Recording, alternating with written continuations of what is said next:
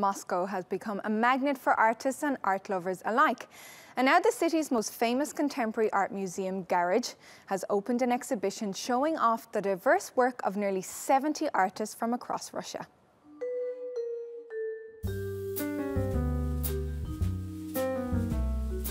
Russia's famous contemporary art museum Garage's first triennial started on Friday, and its main focus is diversity. The gallery houses nearly 70 artists from across Russia's 11 time zones. Katya Inozemtseva is one of the curators of the Garage Triennial. She and a group of curators traveled across Russia to gather a variety of artwork. It depends on what we mean. If that's a sales turnover of art or turnover of Russian artists compared to European or US artists, then no.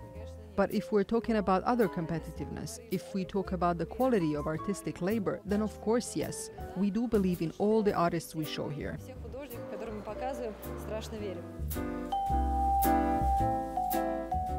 The work at the exhibit brings together a combination of well-recognized and emerging artists.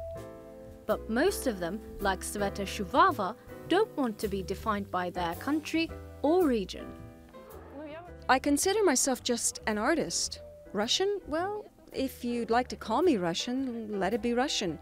If you'd like to call me international, that's fine too. I don't mind being called either way, whatever. I think this doesn't change anything. Same as a young artist, young or old, what's the difference? An artist is an artist. This rather ambitious show aims to energize the art scene at home and establish Russia abroad. I think that it's particularly important to understand that whatever happened in the Soviet era, it was a movement which existed outside of art history. It was its own history.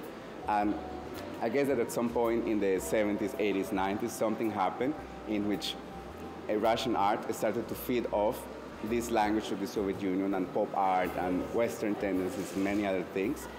But there was a disconnect for a very long time between the trajectories of art history and of Russian art, and now it's only slowly catching up.